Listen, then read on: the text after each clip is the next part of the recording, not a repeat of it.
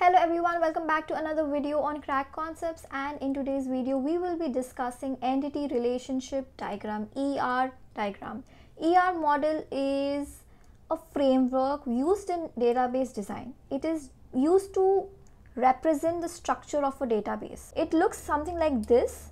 It will help you in understanding the structure of the database. So it has tables, these are entities, student, course. We will understand all these different terms one by one, but I just wanted to show you all how an ER model looks like. So ER model is used to represent the structure of the database, how the database will look, what all tables do we have, and how are they related to each other. There are three major components of an ER model. So those are entities, attributes, and relationships. So as you can see over here, ER model consists of entity, attribute, and relationship. Entity could be any real world object, student, employee, etc. So this would be your table name, students, employees. Attribute is properties or characteristics. So age, address, mobile number, etc. So these, you can consider these as the columns in the table. So these are attributes. Entity is any real world object. Attribute is any characteristic of these entities. Relationship, it defines how different entities are related to each other. So if we have two entities, let's say student and department, so how are they related to each other? How are these two tables related? So that comes under relationship. There are three types of relationships: one-to-one, one-to-many, many-to-many. In one-to-one relationship, each entity in one table is related to only one entity in the other table. So let's say these are our two tables. One is employee and the other table is passport table. Passport number and passport details is in this table, and all the employee data is in this table.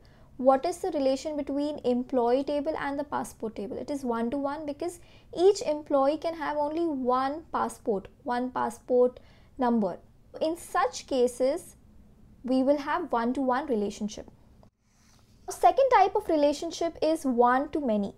Let's consider this as teacher table and this as student table. One teacher can teach many students, but each student will have only one teacher for a particular course. Let's say teacher A is teaching two students, but those students can have only one teacher for a particular course. A student cannot have 2-3 teachers for a single course, for a single subject. And here is our third type of relationship, which is many-to-many. Multiple entities in one table can be associated with multiple entities in the other table. So let's say student and courses. Different students can apply for multiple courses. Let's say student A has enrolled for two courses, data analytics and AI. Student B has enrolled for two courses, AI and mathematics. So multiple students can enroll for multiple courses, and each course can have multiple students as well. Four types of attributes: simple, composite, derived, multi-valued. Simple attribute, as the name suggests, it is a simple attribute like name of the employee, name of the student. Second one is composite. Composite attribute is an attribute which is made out of other attributes. For example, address. It could be made of three other attributes, let's say postal code, nearest location, street, house number. All of these different attributes would combine together to make one single attribute, which is address. So address would be called as composite attribute. Derived attribute would be attribute which is derived from another attribute. Let's say age. Age can be derived from the attribute date of birth. From date of birth you can find out age. So that would be considered as derived attribute. Multi-valued attribute means an attribute which can have multiple values. Let's say mobile. A single employee, a student can have multiple mobile numbers.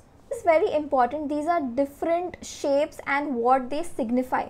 So a rectangle signifies entity, ellipse signifies attribute, diamond would mean relationship. A single line can be used to connect these different entities and attributes, these relationships. Double ellipse can be considered as multi-valued attributes.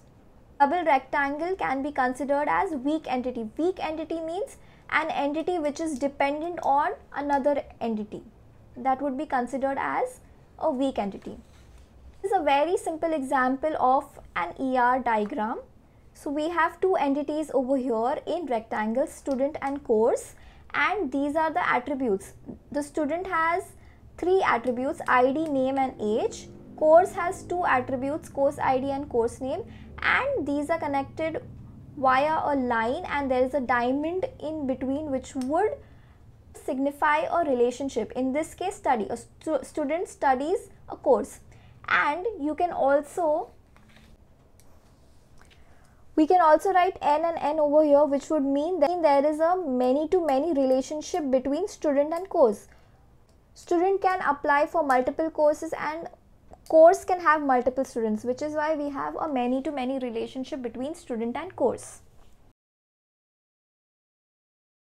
This is all about entity relationship diagram. I hope this video was helpful, and if it was, please make sure to subscribe to the channel. Check out our DBMS playlist and also rest of the playlist on the channel. We have SQL playlist, we have Python, Java, a lot of different playlists on the channel. Do check it out.